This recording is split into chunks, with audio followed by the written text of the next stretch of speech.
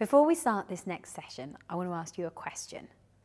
That question is, when you're singing, how much of your brain is on the song and how much is on acting?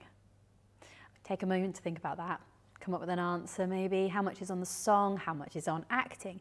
Now, I'm going to say something to you here which might be a bit bold, which is that if any less than 70% of your brain was on acting, we haven't got enough yet.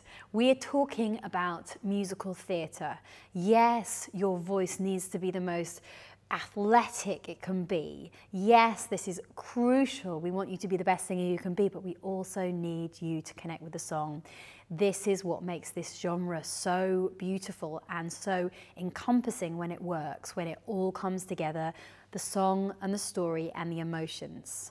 So for this first lesson, what we're going to look at is what happens if we remove the music.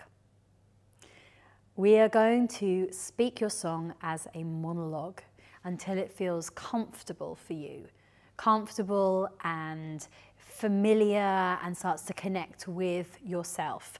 Now, you might say, I don't want to do this, I feel like an idiot, it's all in rhyme, I can't do this, but give it a go, and I promise you that if you haven't done this, if you haven't yet spoken your song as a monologue, you have not yet unlocked some of the potential in your song.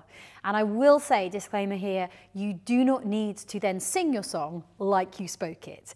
There are different techniques needed for singing and speaking, but by removing the music, the tempo, the rhythm, and all those connotations of all the cast recordings that are in your head, you know, all of the versions that you've ever heard of this song, you are going to find nuances and new colours to your song.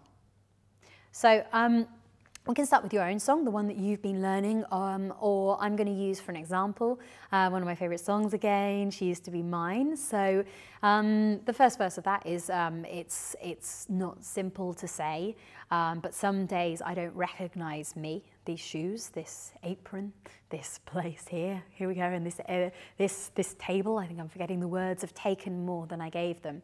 Now I want you to imagine here, this is your challenge, that you've been given the lyrics of your song for a naturalistic screen audition.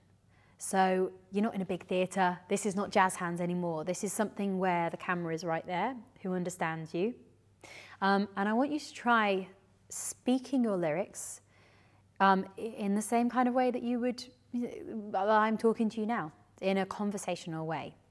And again, just have a pause and have a little play around. You can take as long as you want here. You can come back in again, have a little speak through of your lyrics and see how they feel. Then I'm going to give you some new challenges.